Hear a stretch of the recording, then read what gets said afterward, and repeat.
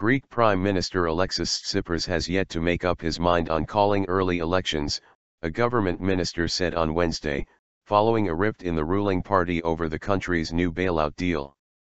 The comment came as former Energy Minister Panagiotis Lafazanis, who leads hard-left rebels in Tsipras Syriza party, repeated his opposition to the bailout and signaled he might refuse to support Tsipras in any confidence vote. Ministers have spoken openly about the possibility of a parliamentary confidence vote leading to elections since Tsipras had to rely on opposition lawmakers to win approval on Friday for the €86 billion bailout deal. But Deputy Culture Minister Nikos Xydakis played down speculation that Tsipras could move soon after Greece makes a €3.2 billion debt repayment to the European Central Bank on Thursday, using funds to be released under the bailout program.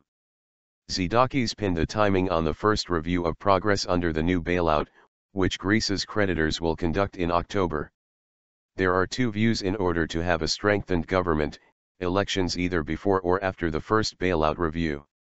It is a decision the Prime Minister will make, he told the state TV channel ERT. Greece has already been bailed out twice since 2010 by the Eurozone and International Monetary Fund. Tsipras secured the third program by promising to impose reform and austerity policies that are so onerous that a sizable number of lawmakers from his radical left Syriza party rejected the deal in parliament. Lafazanis, whom Tsipras sacked for a previous rebellion, has already taken a step toward breaking away from the party by calling for a new anti-bailout movement. "We will not under any guise or pretext give the green light to anyone to implement this third bailout," he told the Real.gr news website on Wednesday, saying the deal would perpetuate the destructive policies of relentless austerity and degrading servitude. Prime Minister of all Greeks. On Friday, support for the government from within its own coalition parties fell below 120 votes, the minimum needed to survive a confidence vote if some others abstain.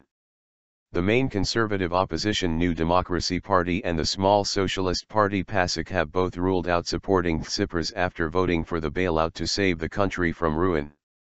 However, neither has said whether it would vote against Tsipras or merely abstain. The speculation has led to opposition accusations that Tsipras, who remains popular despite his U-turn on resisting austerity, wants elections simply to deal with his own internal rebellion. Xydakis said this should not be so.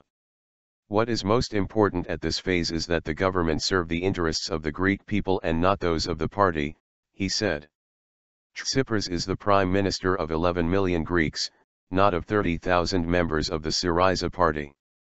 The bailout program cleared one of its final hurdles on Wednesday when Parliament in Germany, the biggest contributor to the bailouts, approved it overwhelmingly. Greece came close to financial collapse before Tsipras negotiated the deal, forcing him to close the banks for 3 weeks and impose capital controls on money leaving the banking system, which have since been eased slightly, but not removed.